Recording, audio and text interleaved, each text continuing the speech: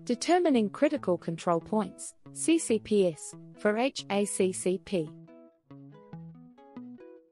In this video, we will discuss the process of determining critical control points, CCPs, which are points in the food production process where control measures can be applied to prevent, eliminate or reduce a hazard.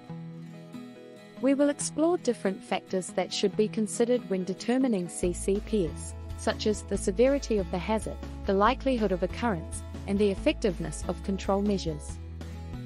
When determining CCPs, it's important to consider a number of factors, including the severity of the hazard, the likelihood of occurrence, and the effectiveness of control measures. For example, if a hazard has a high severity and a high likelihood of occurrence, it may be necessary to identify multiple CCPs in the production process. Control measures for CCPs may include temperature monitoring, pH testing, or visual inspections.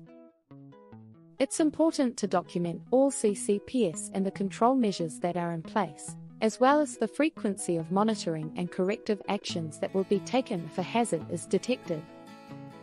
In conclusion, determining CCPs is a critical step in the HACCP process. By identifying and controlling hazards at critical points in the production process, we can help ensure the safety of the food we produce.